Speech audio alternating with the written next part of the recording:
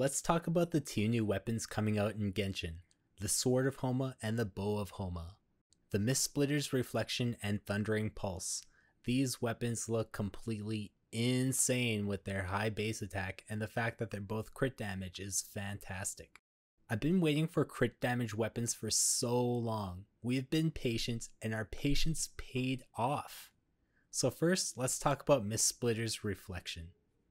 I have no doubts that Ball has committed some war crimes with this weapon, back when she preferred the sword. Catching, Kazuha, and future Ayaka mains everywhere are working overtime to get this masterpiece. Would you see 60 or Bennett or level up your Chongyun for these? Because I've honestly considered doing it. This looks like it will be good on Permafreeze Kaya with Chongyun on the team. In theory, this could be sub DPS Albedo's best in-slot weapon. Practically speaking, you'll only be able to gain 2 stacks for Clayboy, but that's still just going to be tons of damage, like an insane amount. You can even main DPS Chi-Chi for the memes. There's just so many applications and uses for this sword. It will be the best in slot for most main DPS and sub DPS uses, especially that main DPS Chi-Chi. I wouldn't necessarily say this is power creep, but yeah, it's kind of power creep. With the highest base attack and crit damage substat, you can just stop right there, drop your Aquila Favonias and Harbinger of Dawns. Now the Thundering Pulse has the same stats as the Misplitter, but not the same numbers at it. The Rule by Thunder effect procs differently than Misplitter's effect, but it's not far off as the effects are both fairly similar. The max base attack isn't the highest at 608, and the max crit rate is 66.2, so maybe this makes up for the lower base attack.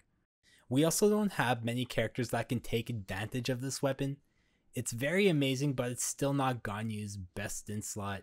This weapon is literally a heavy machine gun, while Ganyu needs a rocket launcher, aka the Amos bow. This weapon is better suited for Yoimiya, Fischl, Tartaglia, especially if you have C6 Tart. Now let me go into some detail about it. Note that this weapon says casting, not damaging an enemy with elemental skill. So for Tartaglia, you will only get the skill stack from the initial casting of his skill. The Riptide procs will not refresh this stack, as it is an elemental skill damaging the enemy, not a cast of your skill. But that won't matter too much if you have a C6 Tart. Just shut off his skill and recast it again for another 10 seconds of agonizing pain on your enemies.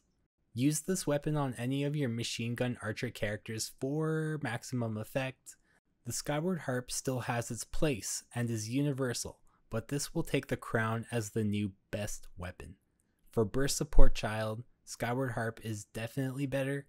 For main DPS child, this bow is better because it will do way more damage on auto attacks while still doing great burst damage due to the 66% substat.